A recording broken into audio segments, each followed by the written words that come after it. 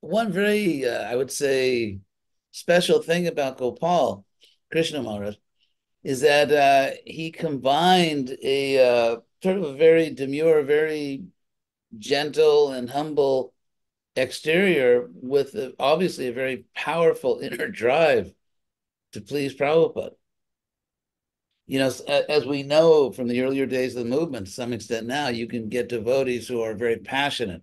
They sort of have this drive for recognition, or, I'll show you what I can do.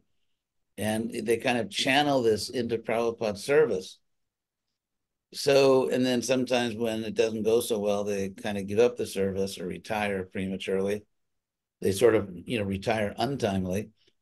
But in Gopal Krishna Maharaj, I think, Goswami, I think the proof that his attachment to Prabhupada, his devotion for Prabhupada, was really on a spiritual platform. It wasn't because of some desire for recognition, is that despite his extraordinary success, you could almost say unique success, uh, it didn't change his demeanor. He remained uh, a humble servant of Prabhupada. So if you can have that much success, that much empowerment, and you don't change at all, you're still the same person, it shows that your desires are really spiritual. The first thing that comes to mind is that they should be very, very proud of him because he led a spotless life. So I think the fact that he began his devotional service in this life, obviously not his first life of devotional service, if you take seriously what Krishna says in chapter 6 of the Gita. And so they should be very proud of him. When Prabhupada left, um, what was in my mind was that, as far as I was concerned, nothing had changed. I was not going to, deviate an inch from my duty to Prabhupada. Prabhupada was still present, but I lamented for the world because Bhumi laments for the world because Krishna has left, at least in his manifest form. And so I think on the way to the airport on that, sort of melancholy, drizzly day, I was lamenting for the earth, that the earth has lost this great soul.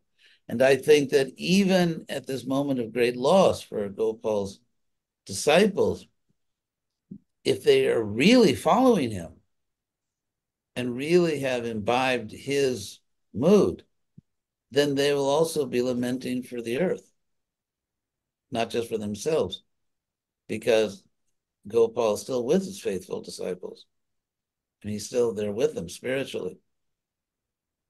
Prabhupada used to say that, it's a mistake on the part of a neophyte disciple to simply identify with the guru with an external form.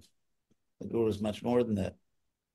And so Gopal Krishna Goswami is there for his disciples. In that sense, I mean, obviously something is different, but at a more fundamental level, it's not different. And of course, their duty to their guru, despite their grief, despite their lamentation, is to redouble their determination to follow him, to do what he was doing. That's the real way to honor the guru. And because, I mean, grief is natural. We have to honor that grief and we have to go through the grieving process. At the same time, we should not grieve to the point of being selfish. Because if you look at Gopal Krishna Goswami himself, if you look at his will, which is sort of, an exemplary, just an incredible example of full surrender to Prabhupada.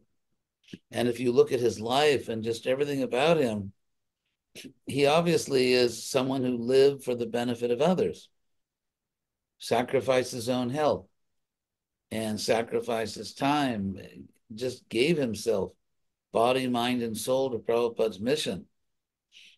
So the way to honor him is, of course, there are ceremonies, and of course, uh, it's the duty of the disciple to glorify their guru.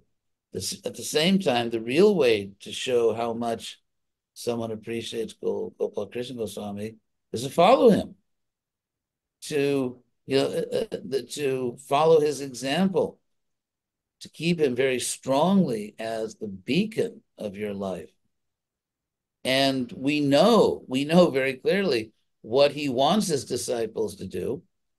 Everyone knows that because of his full devotion to Prabhupada's mission. We know what he wants us all and his disciples to do especially.